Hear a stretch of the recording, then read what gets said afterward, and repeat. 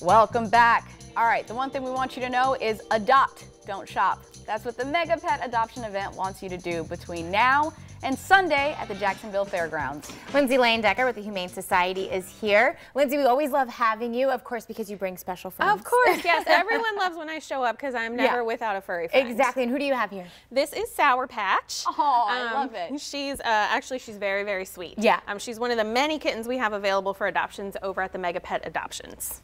So speaking of the Mega Pet Adoptions, this is a really big event. Yes. Can you tell us how many pets are actually going to be up for adoption at this event? Well, there's lots of rescues and shelter groups there, so there's probably, I would guess there's over 500 pets there right now. Wow. And then as more get adopted, we bring more in. So there's plenty to choose from, something for everybody. Oh, that is very dangerous for me because I already have a dog at home, but I want all of them. Yeah, you're going to come with me after this and we'll find you a I know. second. Oh my goodness. Okay, so let's talk about the fees because that's very important. Even if you want all of them, your bank account might not be able to afford all of them. Right. So what are the fees associated? Well, it's very affordable. It's a $20 fee, and that covers the pet being spayed and neutered, vaccinated, and microchipped, which is a wonderful savings deal. Wow. Yeah, because what does that typically cost someone?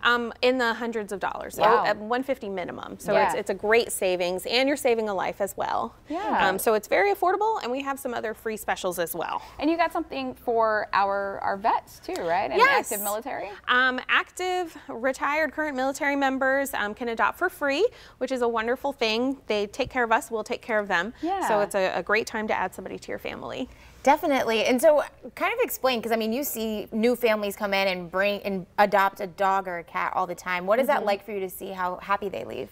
It's extremely rewarding. I mean, it's why in animal welfare, it's why we do what we do. Everything's for the animals, to put them in loving homes. And, you know, people always ask, they're like, how do you not end up with 1 million, you know, pets yourself? But it's because so many people in Jacksonville turn up, you know, to these adoptions and give them homes. Yeah. So it's just, it warms your heart. Yeah. So Alex has always had Piper for a while, but I haven't. So do you have any advice for, you know, new pet owners? Yeah, the great thing about doing adoptions with the Jacksonville Humane Society is that we pair you with a counselor.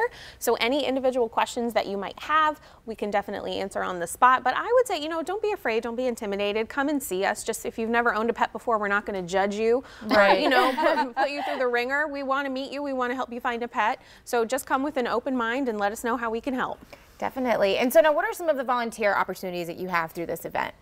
There's lots of volunteer opportunities. The event's run by First Coast No More Homeless Pets. Okay. So you can sign up to volunteer with them. And we have volunteers 365 days a year at the Jacksonville Humane Society. So if you're interested in doing more than just one event, there's plenty to do there. Walk dogs, cuddle cats, you name it. That's awesome. So you have the opportunity to volunteer here or even outside of this event then? Exactly, yes. And what about donations if people want to, you know, donate versus maybe volunteering or maybe doing both? Yeah, donations are, you know, a great way to sustain the compassionate care that we provide to animals. And you can donate online, jackshumane.org, or while you're adopting, you know, you can go ahead and give a donation there. Everything from $1 to $100 makes a difference. So there's lots of different ways to give back. Do you ever take supplies also at the Humane Society? We do, yes. Okay. We have a wish list on our website. Pet food is a great one. We do a pet food bank for a lot of seniors, people on disability. Yeah. So you can always drop off anything to us. Basically, if a dog or cat can use it, we'll take it. And there's some specialty things too. So if you hop on our website, you'll see some of the bizarre things that you never think we need, like chlorine and Q-tips. Right. But yeah, we'll take it. Okay, so really quickly, all the event details, what time and where? Yes, it's downtown at the Jacksonville Fairgrounds, Friday, Saturday, Sunday, 10 to 6. Pet adoptions are $20, are free from military, and parking is free as well. Awesome. All right, Lindsay, thanks so much for joining us. And Sour Patch, she's so sweet. I love her. You guys are going to get another look at this segment a little bit later today. Just head over to firstcoastliving.net.